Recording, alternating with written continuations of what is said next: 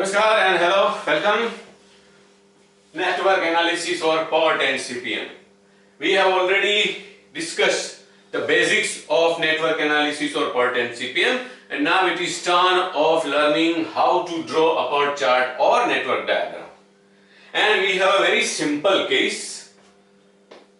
Draw a network diagram for the following.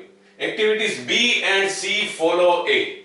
B and C follow A. That means B and C, activities B and C are successor of activity A, or activity A is the predecessor of B and C. Activity D follows B. That means D is successor of B. Similarly, B is predecessor of D. Activity E follows C. That means E is successor of C. And that means C is predecessor of E. Activities D and E precedes F. That means D and E are predecessor of F. Similarly, F is the successor of D and E. Yes, see, we can easily understand that A is the only initial activity. The project is started with starting activity A. A alone is the initial activity. Similarly, F alone is the end or finishing activity. To think this right in the inception will make the overall image of the diagram clear in our mind. How can we start drawing and how can we conclude? See, that is a simple thing on the basis of this information, that the diagram starts with only one arrow and the diagram ends with only one arrow of activity F. Before drawing the PERT chart, I want to clear that there are two methods of drawing a PERT chart or network diagram. First is called AOA, activity on arrow or arc. That means activities are represented by arrow. Another is AON, activity on node.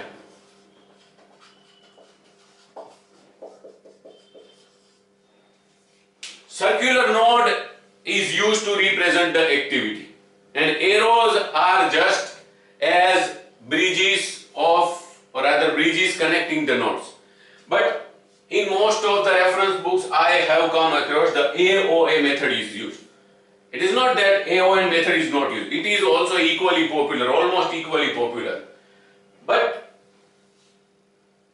to be very frank, I am habituated to use the AOA method.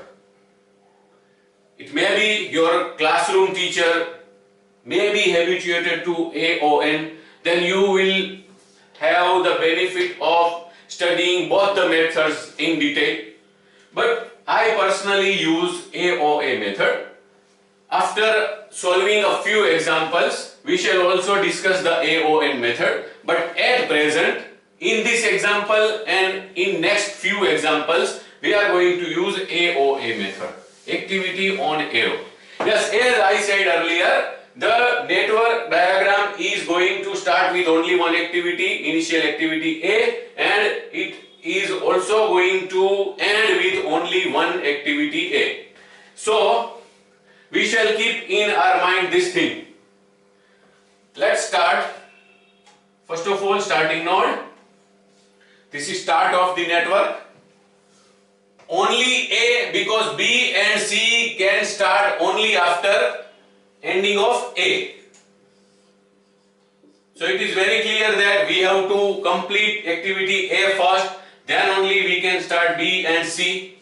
And B and C respectively have single successors. Okay, so it is very simple. We can directly draw the arrow without any hesitation. These are B and C. Okay, now D follows B. That means B is predecessor of D and D is successor of B. So we can easily show D. Okay, why I am not drawing the full arrow, that I will explain after few moments. E follows C, that means C is predecessor of E or E is the successor of C. Okay, say this is E. Okay. Again, I am not drawing the full sign of arrow. There is a reason behind it. D and E precedes F. Yes, D and E both commonly precede F. That means F is the common successor of D and E. That means the event where F starts will be the merge event. Yes, this is the example of burst event. From this event, two different activities start. Now exactly the reverse case.